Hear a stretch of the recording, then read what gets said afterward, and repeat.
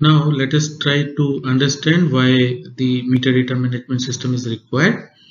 So as we know that the large volume of data received from smart meters need to be processed. So for that the meter data management system application is required. The data may be faulty at times. That means we need validation and cleansing. Meter data is fed into other critical systems such as customer relationship management system, billing, asset management or reporting. So for carrying out these activities, we need meter data management system. It also handles the crucial information as it needs to revenue generation. The MDM can be used to analyze trends in resource usage based on parameters. Analysis report can be used for providing enhanced customer experience. Say for example, the analytics are built in the meter data management system. So if you want to show customer the consumption pattern and the future trend of the energy usage, the customer will have enhanced experience because now he can see what is his consumption pattern, and if it is going beyond a particular limit, he can reduce his consumption for the future billing saving. It can also do the trend analysis, which can be used to handle the cases of missing revenue or the revenue leakage. So the analytics which we develop in the meter data management system, these analytics are capable to process the data for specific business purpose. Say if you want to understand where is the revenue leakage or where the revenue is missing. Also, as we discussed previously, we can do the customer segmentation. We can check the consumption pattern of the individual customers, and we can find out if there is a suspected customer who is changing his consumption pattern frequently, and we can segment that customer as a suspected customer, and we can further check whether there is some energy theft case. So those kind of trend analysis can be done effectively with the help of meter data management system. So it can also be used for potential growth of the utility, like it can suggest what will be the load growth in future, and accordingly the utility can take action. So meter data management system is a biggest enabler for smart analytics related to consumer data. So a lot of analytics can be built based on certain business or the technical cases so that the adequate action can be taken by the utility. Now let's talk about the certain standards for smart meter. So first is IS 16444. So IS 16444 was adopted by Bureau of Indian Standard in 2015, and it consists of two parts. First part is IS 16444 part 1, which was released in 2015. It is also called as standard for whole current meter. That means these are specifically designed for low power consumption loads. So this contains static watt-hour direct connected meters consisting of measuring elements, time of use registers, display, load switch, and built-in or plug-in type of bidirectional communication module, all integral with the meter housing. It is a smart meter for indoor use and capable of forward, that is import, or both, that means import as well as export energy measurements. It covers the general requirements and tests for AC static direct connected watt-hour meter having accuracy of class 1 and 2. Now let's talk about the second part of the standard, that is IS 16444 part 2, that was released in 2017. In this standard, the smart meters are transformer operated static watt-hour meters or var-hour meters consisting of measuring elements, time of use register, display and built-in plug-in type of bidirectional communication module, all integral with meter housing. So these are transformer operated, means CT operated, generally used for huge load because you need CT for converting the high current to low current for measurement purpose. So that's why these are called LTCT meters or CT operated meters. These smart meters are again for indoor use and capable of forward, that means import, or the reverse as well as forward, that means import as well as export of the energy measurement.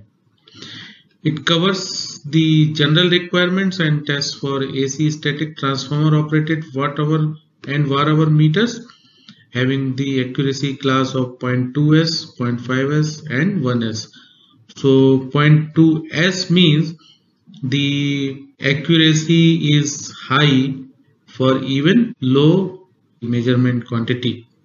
So for that you need 0.2s, which ensures that you will get this level of accuracy even the measurement quantity is very less when you compare with the overall measurement span. Let's talk about the IEC standard. So IEC 62056, commonly known as DLMS COSEM protocol. So it is the set of protocols for electricity metering data exchange, which was suggested by IEC Technical Committee 13 Work Group 14. Now it is an international version of DLMS, that is Device Language Message Specification, and COSEM, that is Companion Specification for Energy Metering. So COSEM consists of the set of specifications that define the transport and the application layer of DLMS protocol. DLMS Users Association defines protocol into a set of 4 specification documents. So Green Book document provides the DLMS COSEM architecture and protocols. Blue Book contains COSEM interface classes and OBIS, that is Object Identification System. Yellow Book contains DLMS COSEM conformance testing processes, and White Book is mainly for glossary of terms. So these 4 set of documents are part of the DLMS protocol. So it is not only applicable to electricity metering, it is equally applicable to water, gas and heating metering system also. Now here all the data in electronic meters and associated devices are represented by means of mapping them to appropriate classes and the attributes. So whatever the data you capture from the sensors in the smart meter, those are mapped appropriately to various classes and their corresponding attributes. It specifies an interface model and communication protocols for data exchange with metering equipment. Now let's see the specification approach DLMS COSEM follows. So here the DLMS COSEM specification follows 3-step approach. First step is the modeling, means it covers the interface model for metering equipment and rules for data identification. That means various interface objects which are required for data binding. So the data will be mapped to various classes and then to the various corresponding objects as per DLMS User Association documents, which are defined in Green Book and Blue Book. So modeling is required so that the data can be properly mapped to corresponding methods and the objects. Now next is messaging. that means it covers the services for mapping the interface model to application layer protocol data units and the encoding of APDUs. Now, what messaging does? It basically gives you the structure of various methods where you can just invoke that method to get the required information. Say in this case it is service ID, where you have various attributes to be sent to get the service ID. So now this is the message which is in the high level language. Corresponding APDU, that is the application layer protocol data unit, will be in hex format, and this hex information will be shared through the network to the remote server. So this messaging is important because this information has to be structured in a standard way so that the APDU which is developed out of this message can be recognized by the receiving end servers or the devices. So third part is the transport. That means it covers the transportation of message through various communication channels. Let's talk about the DLMS COSAM communication model. So here the DLMS COSAM communication model follows the client server model, where the smart meter acts as a server and the applications which are installed at the server end are acting as a client. So this client server model uses the concept of OSI model to model the information exchange between meters and data collection system. So data collection systems are nothing but applications which are responsible to receive the data sent by smart meters. Now, application functions of meters and data collection systems are modeled by application processes. So at various end you will see various application processes, and the communication between application processes is modeled by communication between application entities. So application entities represent the communication functions of application process. So if you see in this figure, this is the DLMS COSAM server system. So this is part of your smart meter, where you see various application processes initiated by various logical devices. Logical devices are nothing but the virtual component of the physical devices. So here it can be like voltage measurement or maybe the current measurement, which are nothing but the virtual part of your voltage and current sensor. So they provide the data sensed from the power lines. So you will have multiple logical devices built in the server. These application devices will have separate application processes for sending up data. So these application processes are responsible to send data to the client side application process. So now these application processes will send data to the transport layer.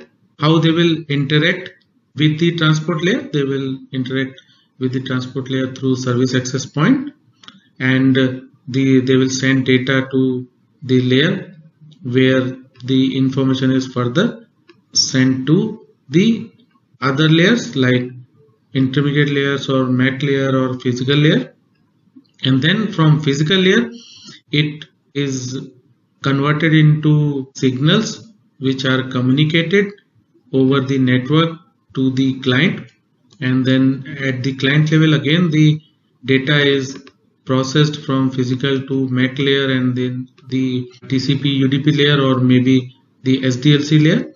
So these SDLC and TCP related models we will discuss in the next few slides.